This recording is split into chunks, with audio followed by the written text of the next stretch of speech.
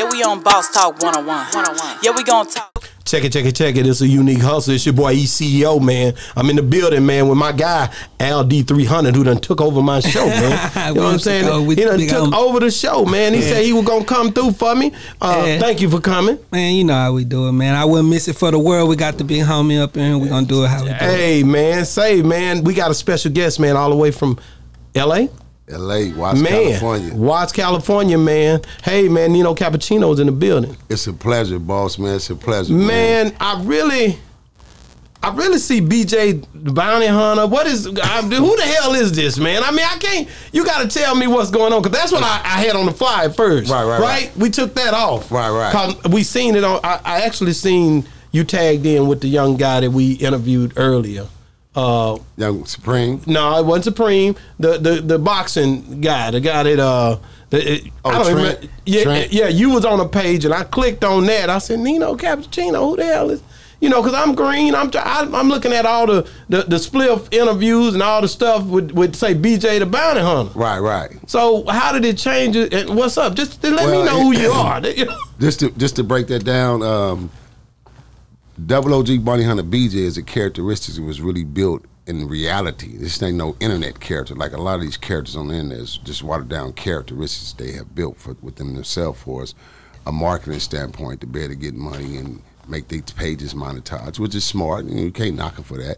So it's characteristics. So that's why a lot of dudes is misunderstood and misconstrued in the business of this level as far as the digital aspect of this world we in now, because they don't understand its characters. Yeah. However, it just so happened I entered this digital world with a real life character, as well as a lot of other real G's that's on the internet who come from that life, that walk of life, used to be these certain characters.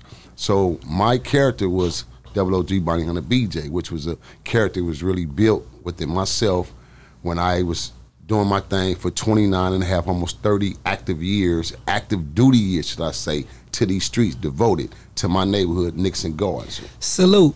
Man, so Nixon Garden, man, you know, I had and I get right into it, I had a viral moment here a few weeks ago where it was Charleston White, Melvin Farmer, and Atola Marv was on the show. And, you know, some things were said, some back and forths, and once that happened, boom, you know, it all just fell. I felt like I was right on the Breakfast Club. I put this out too, and Baby walked in and say, put some respect on my name, and then they say, is you finished or is you done? And walked out there. That's how I would have thought that intensity would have been the way that happened that day. But at any rate, California, I got love for California. You know what I mean? I'm an interviewer, right? I interview people, and it was a lot of backlash, like people, you know, a lot of DMs, a lot of stuff being said, like, man, you didn't let this person talk. Did you see my interview?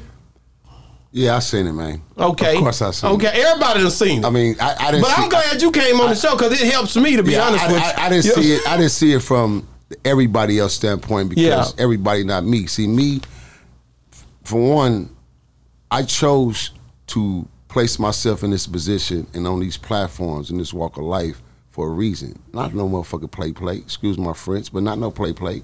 This is business. This ain't some, oh, I'm personal, I'm in my feelings shit. So you have to have a clear understanding of what you're dealing with when you come on these platforms. I open doors up for people to be opinionated about their opinions. This is an opinion. I don't mean you deserve that opinion or your opinion is right. It's your opinion. You're entitled to it, because I know who I am at the end of the day. I know what I've done, what I've accomplished, what I've done negatively as well as positively in my life. So I don't need some stranger that's in your mama basement on her Wi-Fi bill trying to tell me or instruct my life. You know what I mean? I get it. It makes sense. Don't make it. I don't care. I feel where you're coming from. So first and foremost, I want to, you know, re-innovate on what you just said. Like I said, I watched it based on research. Yeah. See, I'm coming from a whole different mind frame of it. I watched it based on research. I watched it, a target enemy number one, as the internet want to put it. It's the Charleston White, a.k.a. Charlie White. I gave him that second handle because that's what his name is, out of respect, Charlie White. Charlie White, let me break it down for TV land so they know right now why I gave him this new handle. And he responds from me.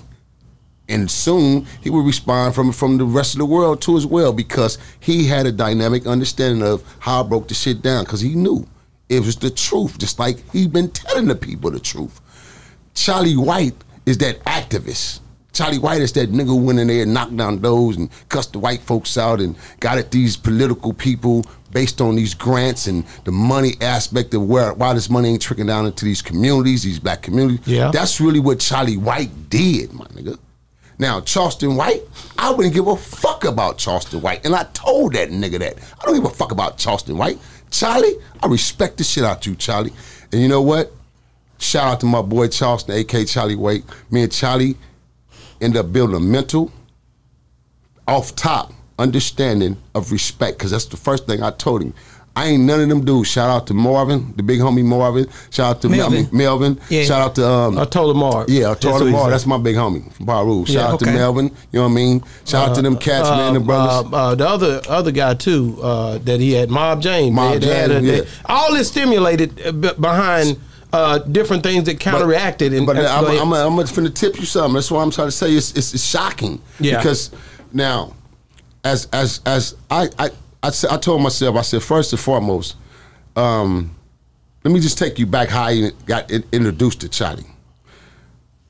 Big Spliff, Unc Spliff, you know me behind me, that's my business partner / producer, that's a big Unc. We were in class and we bought in the game something different. Spliff D Media. You know what I'm saying? Yes, sir. A1, I went to film school. I graduated. I put myself through film school. I graduated top of my class with a master's degree. Coming out of Nixon Garden as a known Bonnie, and I did what niggas can't do, what they think is impossible. So I did it. I led by example. And when I told my homies I was going to do this 15, 20 years ago, damn near, they thought I was crazy. Instead of taking my dirty money and keep doing what they was doing, I done had all the baddest material shit, cars. I done did it, bro. So I said, man, I got a vision, which I should have been this way a long time ago, but since the streets got me, okay, that's the past. I left that behind me. This is why the character Bounty Hunter BJ was retired. Okay. He was buried. The internet brought him back to life.